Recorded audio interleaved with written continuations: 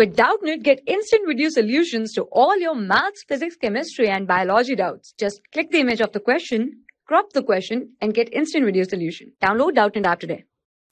The number of de Broglie wavelength contained in the second Bohr orbit of hydrogen atom is.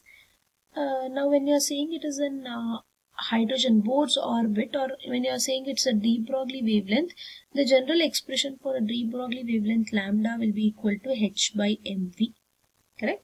So this is given as the de Broglie wavelength. And now when you are talking about the second Bohr orbit, we will go with the Bohr's hypothesis or Bohr's postulates, and according to Bohr's postulates, we have a condition like angular momentum mvr is equal to the integral multiple of h by 2 pi. You will take it as nh by 2 pi. This is the condition amount according to the Bohr's postulate. And in this, if you are writing it for 2 pi r here, so 2 pi r will be equal to nh by mv.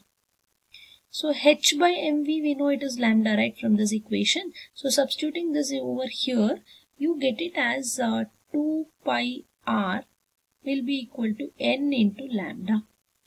So 2 pi r is n into lambda. So second Bohr's orbit, which means n is equal to 2.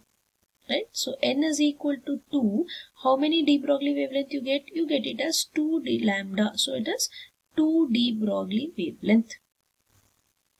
So in general, you can say it like when you have n de Broglie wavelengths in nth Bohr orbit. So 2 de Broglie wavelength will be in second Bohr's orbit. So you can say that option 2 will be the right answer.